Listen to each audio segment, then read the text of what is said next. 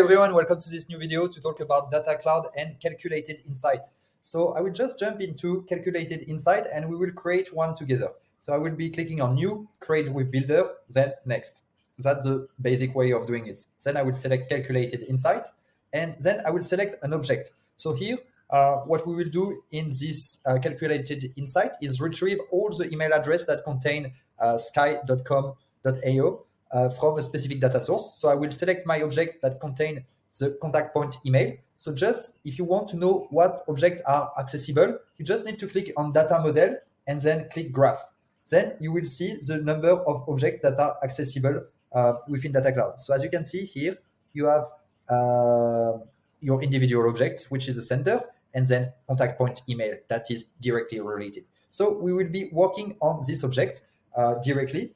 You also have the possibility to work on different objects by using join. So for example, I could use the junction of individual object and the contact point email object. But in this case, I'm not very interested. What I will do is I will filter and I will say that I want all the email address. So I will click next, that contains, and here my value will be sky.com.au, okay? And then I will click apply. So I click apply. This is my filter. So I will filter this object and then I will click aggregate. And within aggregate, I will select some information. So I want to filter all the email address that are contained within the contact point email, but I want to count the number of email address. So my measure will be email address here that I will be selecting, and I will call that count email address. And then I will use a dimension. So the dimension is literally the space. Where are you counting this email address? Here I will select data source and I will give it a name. So data source. Okay, I will click apply. That's a pretty simple calculated insight, but very useful and very powerful. I will click save and run and I will give it a name. Count Sky email address. Okay, I click next. I can schedule it if I want to, but in this case, we will just run a one-off. So I click enable, and now I should be redirected to the regular page, like the home page for Calculated Insight. I can see a range of information. And if I click on expression, I can also see the SQL query. So as you know, you have the possibility to use the visual builder or SQL query directly. Using the visual editor gives some flexibility. It's more easy to use, so I would recommend using that. And now if we click on Calculated Insight, as you can see here, we don't have the last run. So to make it run, we will need to click on the arrow here and click Publish Now.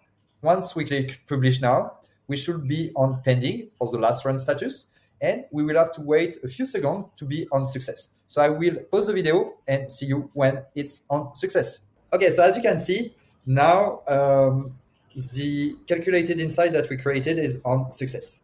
What I will do next is I will click on Data Explorer and I will click Calculated Insight. Once I click Calculated Insight, I will select the Calculated Insight that we just created, count Sky email address. And here, it should be able to populate the information. So as you can see, in this data source, we have 54 Sky email address. So that's interesting to know, because also what I've done before is Calculated Insight to count the global number of email address within a specific data source. So if we display that, we can see that I have 124 email address overall within this data source. However, if I just want to know the one that contains Sky email address, I only have 54. So approximately a bit less than half of them. So this is where you can use Calculated Insight.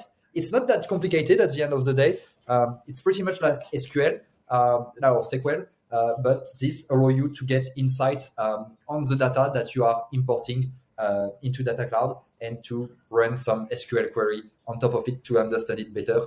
And that's pretty much it. I hope you got a good understanding of Calculated Insight within Data Cloud. If you have any question, please let us know. And thank you for watching this video. Thank you.